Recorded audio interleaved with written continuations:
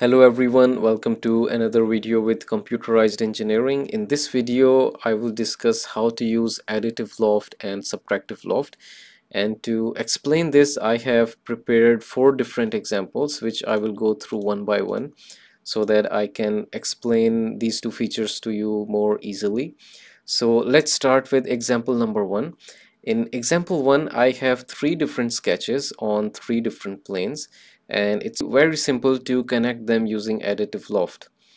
Let me show you. So first I will delete this, unhide my sketches. Here you can see I have my 3 sketches. So let's begin with this sketch. So I will click over here, go to Additive Loft. You can see in profile I have this sketch selected. Now I have to select my remaining 2 sketches. So go to Add Section, click here, then Add Section again, and click here. Now let's also discuss ruled surface. If you click here, you get something like this, which is the shortest distance between 2 sketches. And if you uncheck this, you get this curved profile. So this is all from example 1. Let's proceed to example number 2. Now you can also use Subtractive Loft to cut out a specific shape inside a body.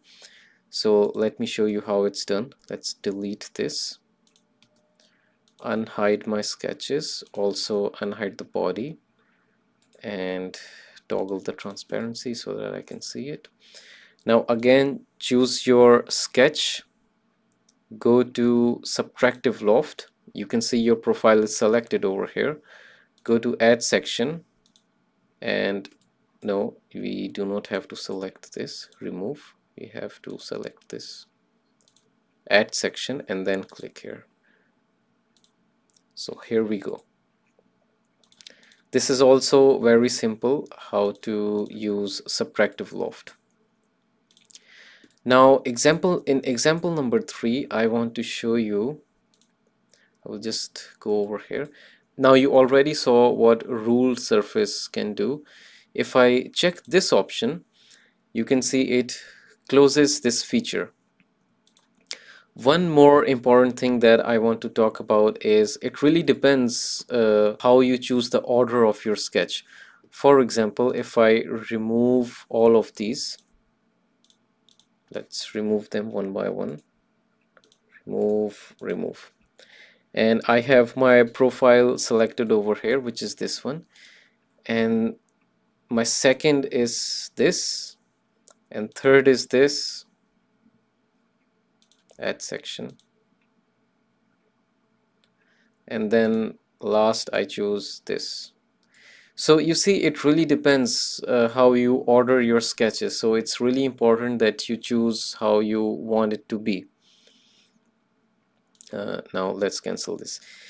In example 4, there's one last important thing that I want to mention. You have to make sure that your sketches are sketched separately. For example, if we go back to example number 3, you can see that each of these sketches, let me unhide them. Yeah, so each of these sketches are sketched separately. Now let's say you sketch these two in the same sketch. What will happen? Let's have a look. So I will select this sketch, go here. You can see in profile sketch 1 is selected, and add section again. Okay, so you can see it gives you an error. So you have to make sure that your sketches are sketched separately.